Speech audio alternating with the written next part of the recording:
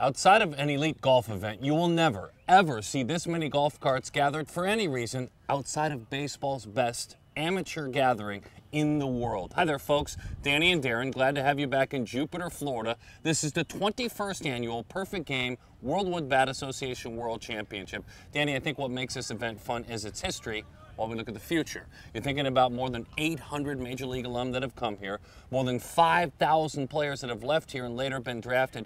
It's got such a rich history. It's its own animal, though. I mean, with the golf carts, with the busyness, with the scouting, it's like a baseball convention where everyone comes together to watch these talented young 20s, 21s, and 22s play. I think Jupiter is like a family reunion, right? Catching up with friends, old teammates, but I bet your family has never seen competition like this, right? There's no Monopoly games that have this much heart. Guys are topping out at 98 miles per hour. Balls are leaving the yard, and you know every single guy here is playing their heart out to be a World Wood Bat champ. Yeah, world's a key word. We'll have stories from players from all over the world. We'll have players from all over this continental United States that have traveled here. The 98 gentleman she spoke of, we'll tell you his story. It's a story of redemption that, quite frankly, I'm thrilled to tell. Hang on to the end of this clip and you'll enjoy seeing that. But we're going to start with a man that they appropriately call the resume, because not only is his resume outstanding in the classroom, he's a Duke commit, but he's one of the most talented, tallest future major leaguers in all the United States. His name is Jordan Walker. We're going to get to know him.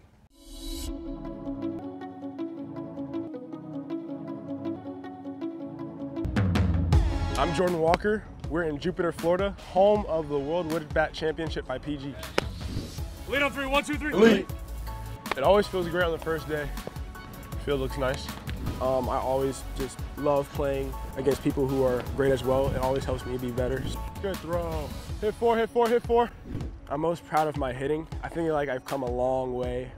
Just going opposite field and up the middle, I've started to kind of get a rhythm to my swing.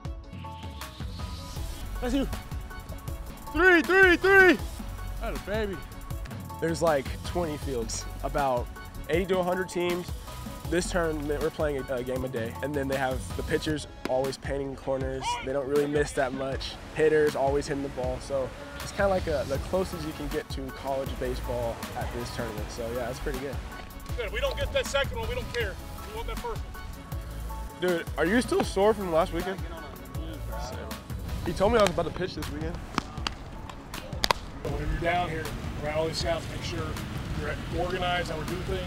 Oh, yes. There's like 1,000 scouts here, just by the way. There's 1,000 scouts here. At every game, everybody's always watching. The favorite part about playing baseball is definitely meeting new people, making new relationships with people.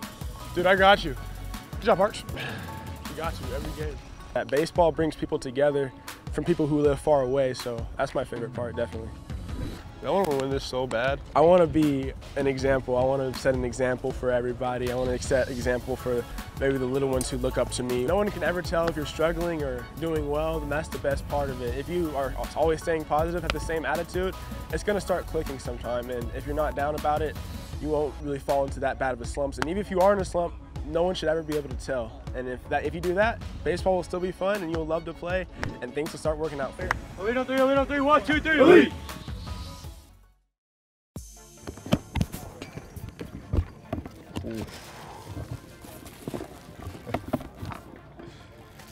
Yeah, it's nice. I choose this leather because it's more comfortable, softer. Some people want like hard glove, like infills.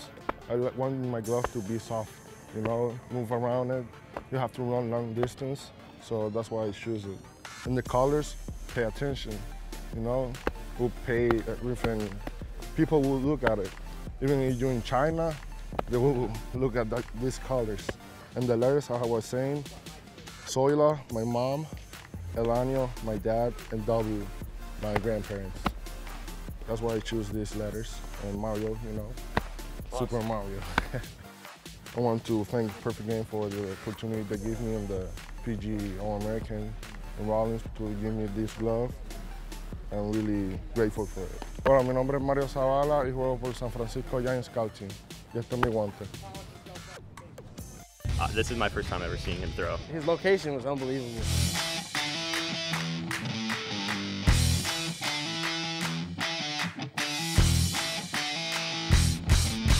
I saw him. He's a smaller guy, has a really big mound presence. He paints the corners. He's throwing fastball below the knees. He's got a good curveball. He's got a good changeup. He's got a good fastball. He's consistency. And he's got that little toe step thing he does in his windup, messing with our timing. You know, he's kind of like me in a way. Yeah, I'm excited to see where he goes for sure. I'm Miles Garrett, and I'm playing with MLB Breakthrough Series.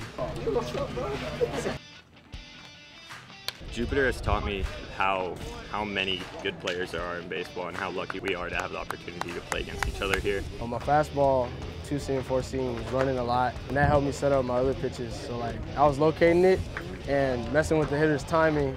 They don't like that. As a pitcher, I don't want guys to score based off my walks. It's just a mind game, to be honest. You know, I'm thinking through like, what is he thinking I'm gonna throw, and I kind of try and manipulate that and switch it up on him. Just learning to understand the game. You know, it's not as simple as just get 2 strikes, throw a slider, just stuff like that. You know, knowing the game, knowing what to throw and what count. It's been cool to grow in that aspect and just learn how to pitch more than just throw. So. This summer really helped me develop a good pitch calling system because I learned, like, you know, I made mistakes on some pitches. If I like it and my catcher doesn't, or vice versa, then he'll let me know, I'll let him know.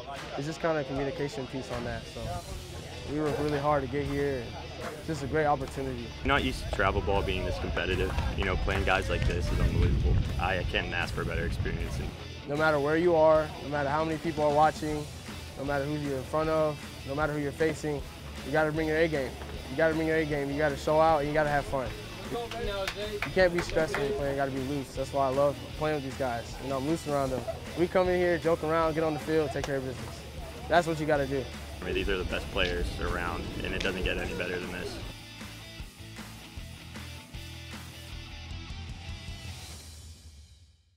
Many of these young athletes may not remember the incredible career of Roberto Alomar, the 10 Gold Gloves, the Hall of Fame career in the end, and the ballerina around the bag. He was so incredible to watch. Here's what they do know, though. Roberto Alomar finds it very important to give back to the game and to give back in his home country of Puerto Rico. I had a chance to have a conversation with Roberto Alomar out at that yard where they were working, but also let's start things with longtime Major Leaguer Luis Alicea as he has a conversation with Justin Colon and Espanol.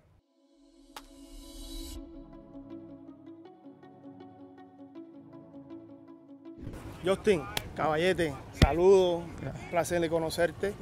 ¿Qué opinas de la experiencia que has tenido hasta este momento aquí en el torneo del Perfect Game? Una experiencia muy grande porque Roberto Alomar nos brindó estar aquí, no tuvimos que pagar nada.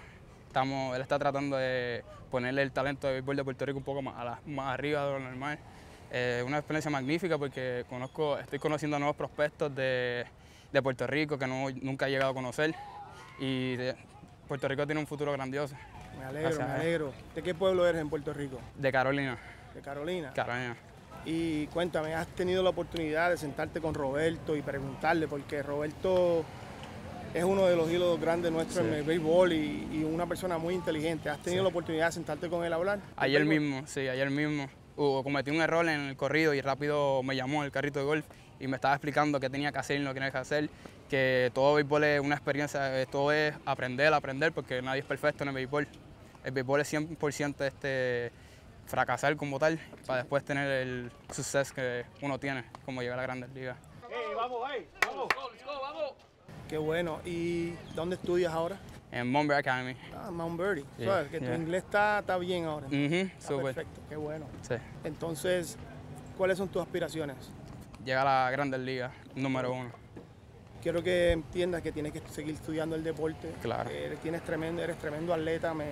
Te pude observar ayer jugar y me gustan tus habilidades mucho. Gracias. Siéntate con Robert lo más que pueda. Trata de coger cositas de su cerebro, de que te pueda enseñar mucho más. Sí.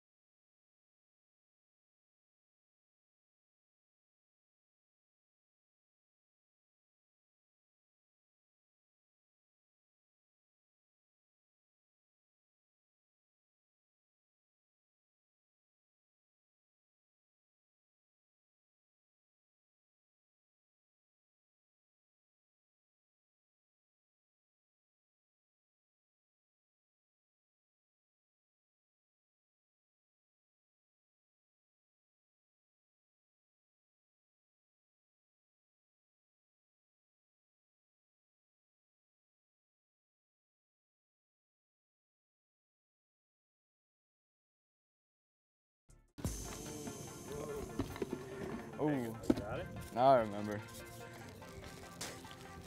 So I did the, I don't know, some kind of brown. It was like chocolate.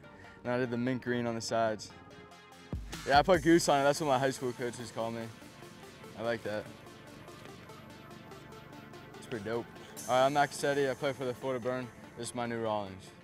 Folks, Nate Wolgemuth has been a guy for a long time. Scouts have been talking about him since he just became a teenager at 13 when he was up above 90. Funny thing happened, had a chance to walk with him from field to field and introduce him to Ben Sheets, longtime major leaguer, great breaking ball, threw hard, who was coaching in this tournament.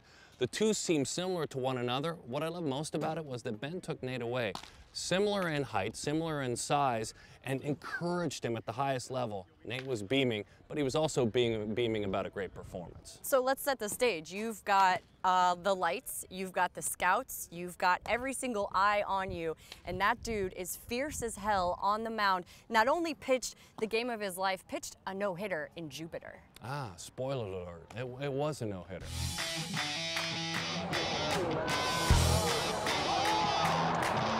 No hitter last night. Pretty amazing, dude. What made you think you were able to do that late last night? Consistent, it's a big pressure situation. What was going through your mind? It all started just from the start of the game. It just seemed like I showed up to the ballpark. Once I got to the field, it was just locked in, just threw some music in. Just right then and there, I kind of had the feeling that it was just going to be a good start. I felt locked in the entire time. So what kind of mechanics training have you done over the years to be able to generate that kind of power, being almost just under 6 foot tall? At a young age, it was more of trying to get in my lower half because I've always had a quick arm, but my lower half has always been like the best thing for me. It's been strong, and so just working on getting my backside to fire through and just getting my hips to work quick. If the mound has a hole here in the middle, is usually where I pitch. The key is tempo.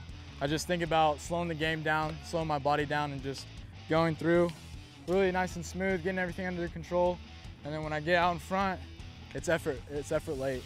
On my curveball, it's just how much can I get it to bite, and how much I'm trying to make the hitter look like he's never hit before. So that's kind of more the key. With my changeup, I'm just thinking in my head, it's a fastball, and I'm just throwing it exactly like a fastball, trying to throw it just as hard as a fastball, and it looks like a fastball and just breaks off. Some people work on getting the hole where you can see through. The circle, yeah. But I tend to throw that super hard when I do that, so I learned at a young age to choke it off, and that's where I get the depth of the drop. And that's why when I throw it to lefties and sometimes the righties, it's an effective pitch. When I'm throwing curveballs, sometimes when I get here, I kind of cut it off, and those aren't the good ones. When I get it and I get it out in front and it flips out, it's more of the 12-6 good extension, getting out front on top and pulling down the front of the ball, right? Yes, sir. Last night I threw quite a few two-seams. So I picked a spot on that umpire, and I was trying to make it look where this two-seam looks like it's about to hit the lefty, but it really was never, and so they were.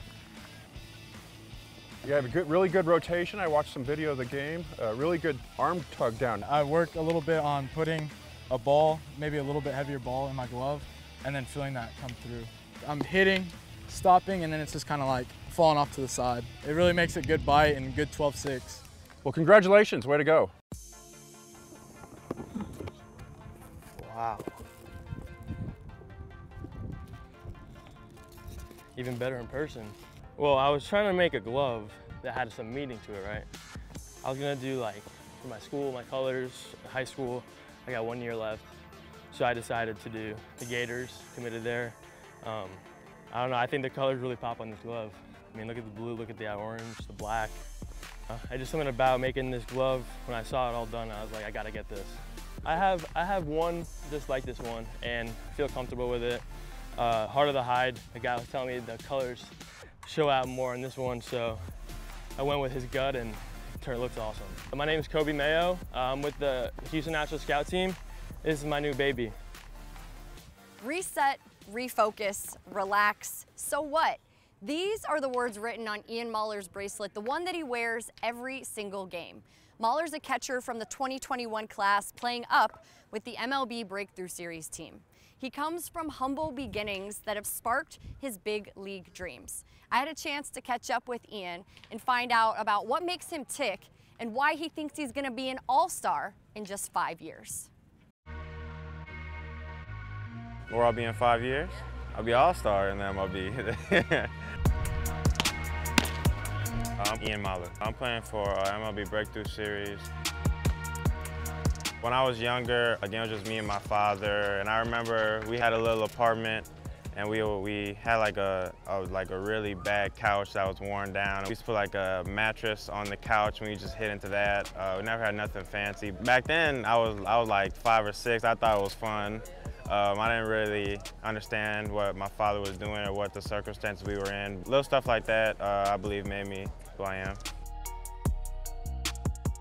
The reason I play for this team is the culture is a lot different. And just the atmosphere is a lot different. I feel like we play with a different style. We're usually the most hyped team at the tournament, having a lot of fun, making a lot of jokes, but I mean, yeah, we kind of just come up with our own ways to have fun while playing the game. When I got asked to play for this team, I mean, it was amazing. I feel like I'm good. I have my pitch out a lot. I feel like I'm a team guy. I always put my defense first, have my pitchers out, I mean. I bring a lot of presence to the plate. I feel like my biggest asset is helping the pitchers out, catching. My favorite player would have to be, I'll say, like Ronald Acuna, Javier Baez. They play with, again, so much swag and so much emotion that I love. It would definitely be my father. He's probably my biggest role model. He works out with me. He raised me to be the way I am today, and he helped me with baseball, everything I learned about baseball and everything.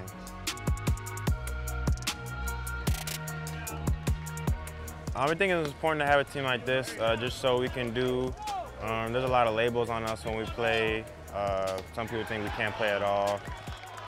I think it's important for kids our age to do this stuff now, so I mean younger kids and really young kids can look up to us, and hopefully they followed our lead, and hopefully we get more African-American players to come up and play baseball.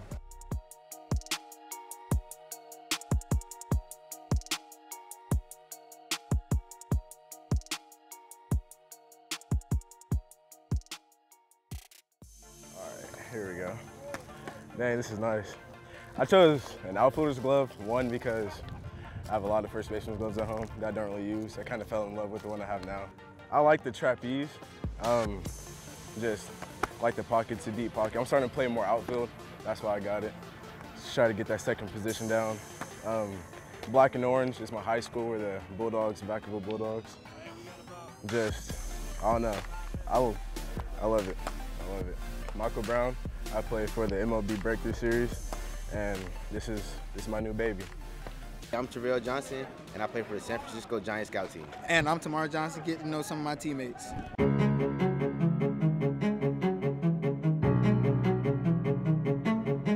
I'm Jaden Melendez. I'm Mario Zabala. And I play for the San Francisco Giant Scout Team. Well, our team is full of a lot of good players. It's amazing the bond we have. The best of the best in the nation. We're full of a few All-Americans right here. Mario Zabala, Tamar Johnson, just naming a few. We have 2 brothers, the Johnson brothers, the community they have. I think they know what they're thinking without talking. They are incredible. Tamar is fun to play with. You know, he's a good brother. I just like how he plays with a lot of energy. Tavell is he's a big power guy. He's very fun to play with, he's very funny. The connection they have, I kind of compare it to me and MJ. They're really close. You know, like Tamar pushes me when I'm down. He, brings me up when he's down. The competition that we have, that would make us better ball players. We play off as brothers here. We have the same blood. We compete against each other, but in a good way. We try to make each other better. What I like about Jaden Melendez, how he plays the game. He's a beast. He's a beast. He's a good catcher. You know, he's calm, he's controlled. How he manage our team when we get upset or something like that. And he's actually one of the best hitting catchers I play with. Yeah. Hey, right here. Mario Zabala is a pretty good player. I think what he does on the field speaks for itself. He's a really good kid. He's an all-around player. He can do everything. He's an animal. He's a freak of nature. Yeah. I think he has a bright future in the game of baseball. How we work in the dugout, how we play in the field, how we manage when we fail. That's important in baseball. So when people think of black and orange together, it's kind of an intimidation factor. We blend together good players. They think alike, and I just feel like we bond together like that, and our connection is what helps us win the game. It's just like a circle. It takes a village. All the chemistry that we have together and that we've played for such a long time together, I think that's one of the main reasons why talent, other than talent, people would be afraid to play us. It's a giant team, and together we can do everything.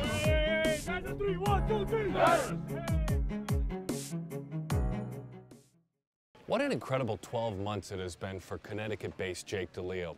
A jump in the rankings of about 100 points, a perfect game All-American for his efforts, and now there's draft talk. And what's most fun to be around Jake, who works as hard as anybody in the nation, is he embraces that draft talk. He allows himself to dream that dream. When he threw a mic on, he talked about what his dream is like. Instead of going back to sleep when he hits that snooze button, it's that draft dream that wakes him up and pushes him very hard each and every day. The other thing is honoring his late grandfather, who would be so proud of what he is doing on the baseball field.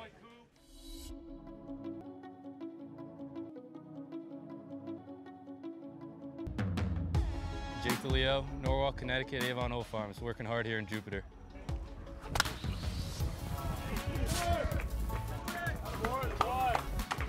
Work for me is defined by probably what you're doing that others aren't doing. The typical baseball player, going through school, after school, hitting, lifting, running, throwing, doing extra, doing more than what my opponent's doing. When I started waking up at like 5, 4:30, working out 2 times a day, hitting like 3 times a day, all the way to 8 o'clock again at night, that's when I started to see changes at everything in my life. Get a cam, drive him in. The people around me were giving me advice that was going to change me as a person. It wasn't just doing the normal stuff anymore. It was trying to perfect everything, getting 1% better every day to reach the ultimate goal of playing in the big leagues.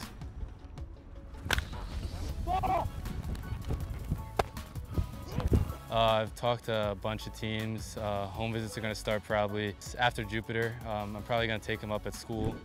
I don't want to wake up at 5. I hear my alarm clock going off. I'm tired, but then I kind of have a ringtone that reminds me of that dream. So I wake up, get everything done. And when I think about that day, I kind of think about being surrounded by people that I love, people that have supported me, people that have got me to where I am today. My grandfather's name was William DeLeo.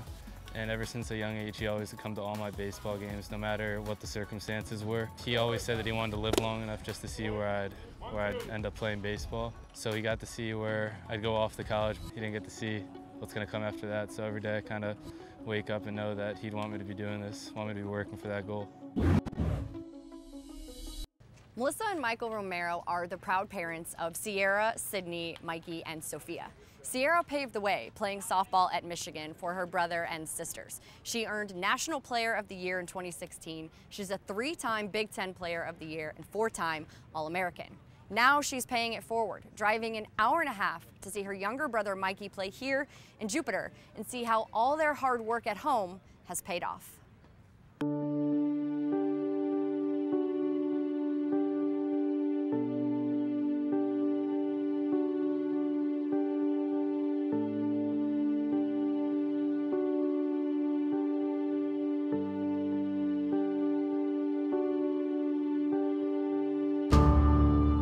When he was younger, he would be on YouTube all day, every day, just watching hitters, different hitters, watching defense.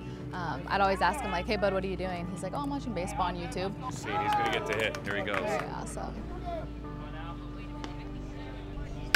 It's such an effortless swing, and he has so much power, and it's funny because he can totally be fooled, but he still finds a way to put the ball in play. How much do you guys talk hitting? He'll ask me questions about hitting, about defense when I'm home. He'll have me work on drills with him. About a hit in his first at bat. Yep. Got the game winner the other night. Yeah. He was texting me about that. No interest in that one up. Nope.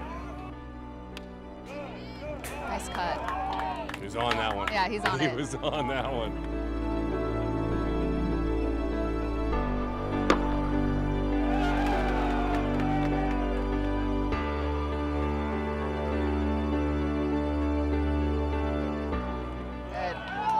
Good job. A good player is always learning. You never have it all figured out. There's always room to improve. And I think that Mikey feels the same way because he's always trying to up his game.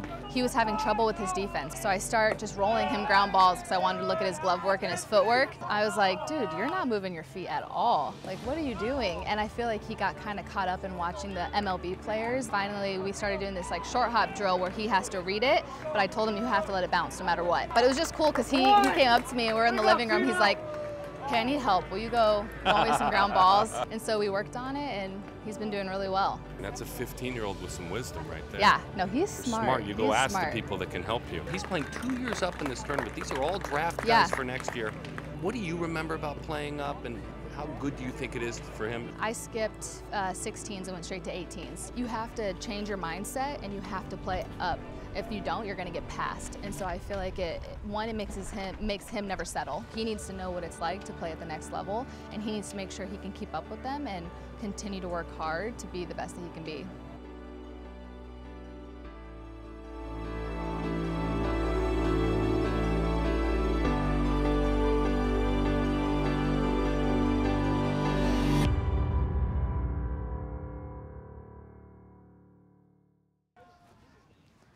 We all make mistakes.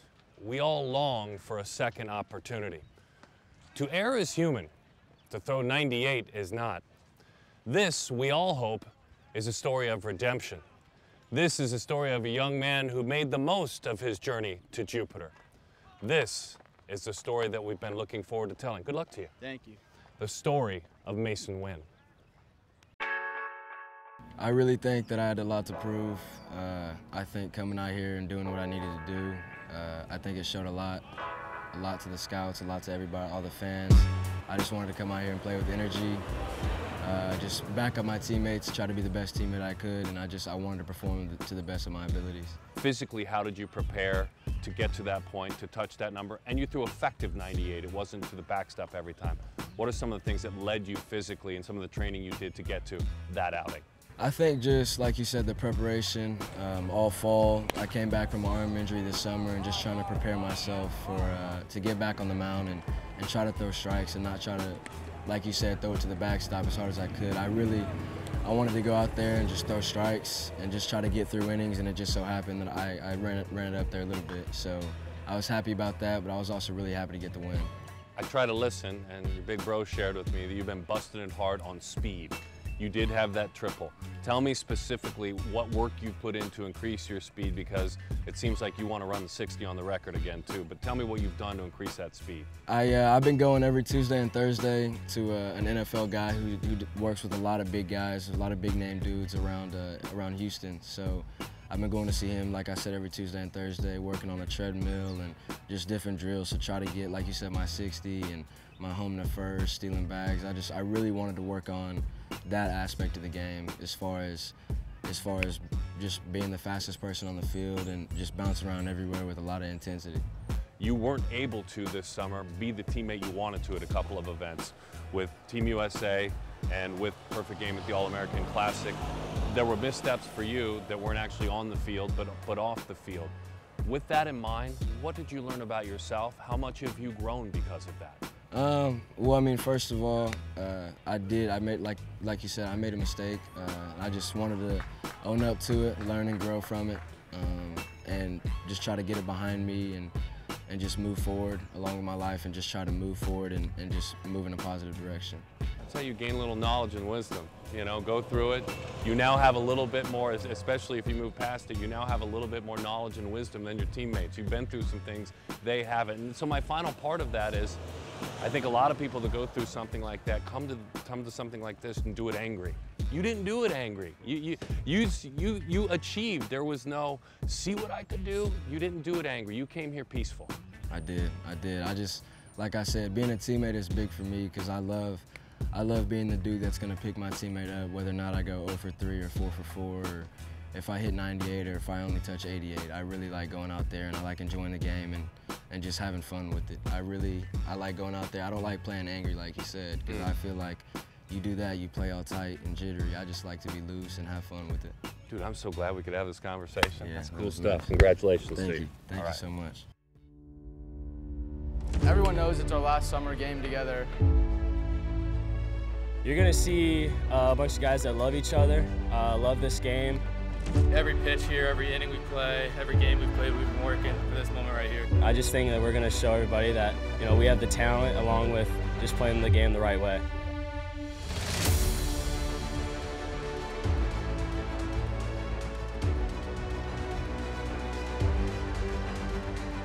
The friendships we had as teammates, we treated each other like family. It's been my goal to be in this game for 4 years. First inning, first at bat, curveball ball, and then he put one up and in that I put over the left field fence.